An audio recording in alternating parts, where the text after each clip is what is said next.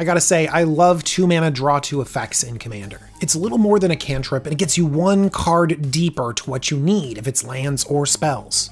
So in black, you've got things like Sign in Blood or Night's Whisper. Those come with the drawback of paying life. In blue, you have like Charter Course, has the drawback of either attacking or discarding a card. In red, you have cards like Thrill of Possibility, where the downside is discarding a card, or maybe it's Reckless Impulse, where you have impulsive draw, use the cards immediately. In green, I love the flexibility of Winding Way. You're not guaranteed 2 cards, but in many cases, you get what you're looking for if it's lands or creatures. And then there's white. I mean, I guess you have Gift of Estates, you can draw lands, but part of the draw of these effects is getting past lands or digging deeper.